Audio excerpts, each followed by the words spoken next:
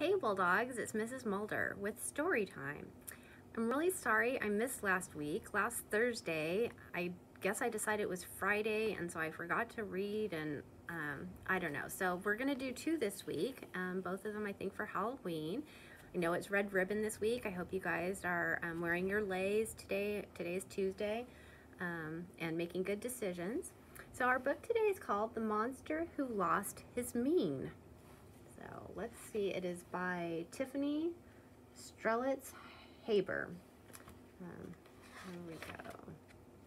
Kind of a cute little monster. Here we go. Let's see, we see that? All right, monsters are a spooky bunch, a scary, hairy group. They run in packs, leave giant tracks, and dine on eyeball soup. M for mean, E for observant, N for noisy, S for super strong, and T, tough to please, E, envious, R, remarkable. A monster's all of these. One day, a monster's M went missing, gone without a trace, and every M is custom made, the kind you can't replace.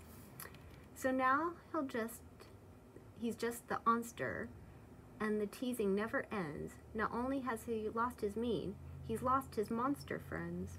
Aww. Boom, boom, crunch, crunch, the onster sits alone for lunch. Boo-hoo, sigh, sigh, the onster sad and starts to cry. I'm nothing since I've lost my mane, he sobs into his stew. I've got to find that M or else it's bye-bye monster crew. The onster tears through all his sheets and peeks underneath his bed, explores around the playground, and picks apart his shed. He empties every garbage can and all of monster wood. He even checks the engine under every monster's hood. Nothing, nada, not a trace. He hangs his hairy head. Without my M, I'm not myself. I'm someone else instead.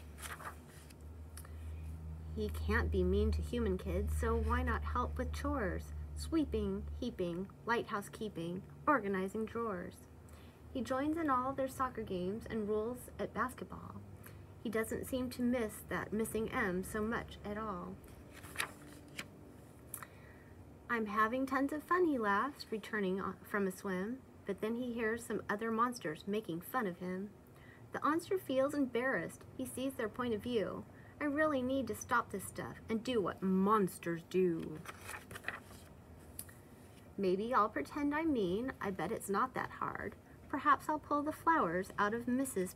Power's yard. He stares at all the roses, at their stunning shade of red, but just can't bear to harm them, so he waters them instead. The onster thinks, I'll throw some eggs at Mr. Lander's van.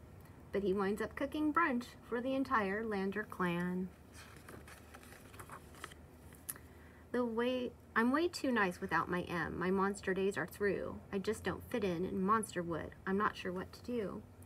He sadly heads on home again. With teardrops in his eyes, he swings his front door open and is greeted with... Surprise! Onster. A party in his honor. The onster's eyes grew wide.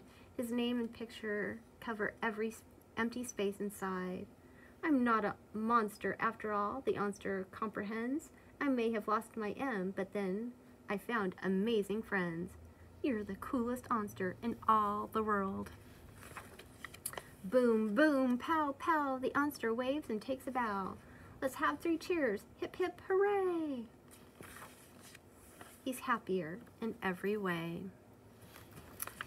So that was a cute one for, I guess, kind of Halloween. But I hope you guys are having a great week, Bulldogs, and don't forget to check out books. Take care.